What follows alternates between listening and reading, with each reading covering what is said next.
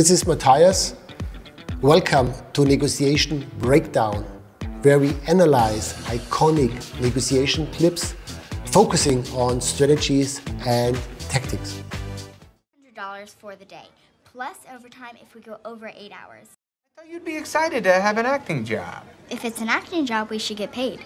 The daughter, she starts by saying, okay, if it's an acting job, I want some money. So she starts the negotiation, which is very smart. Yeah, you're gonna get paid in experience. You're gonna get paid in experience. So he's offering something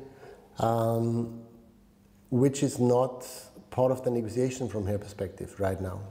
Actually get paid. I actually get paid, I want money. $600 for the day.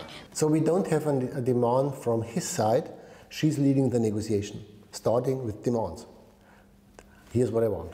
$100 for the day, plus overtime if we go over 8 hours. I'll do my own hair and makeup, and I want you to pay. Plus, increasing demands. Very smart. I want you to pay for the 6-week intensive acting camp that my mom can't afford. $50 for the day and a 2-week acting class at the YMCA. $50 for the day, so he's reacting on her demands, which is wrong. He should come up with his demands. At the YMCA nearest you.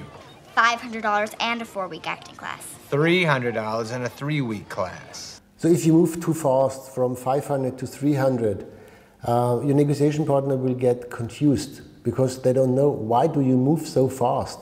Are you desperate in getting what you want?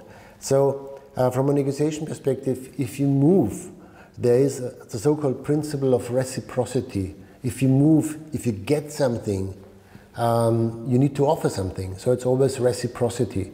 So if he's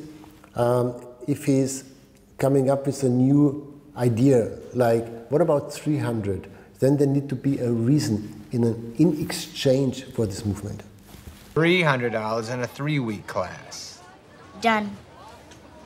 Done. So she ends the negotiation. She's finalizing the negotiation. Done. Shaking hands. Now it's getting interesting. I would have done it for $500. I would have done it for $500. So he is telling her, you're stupid.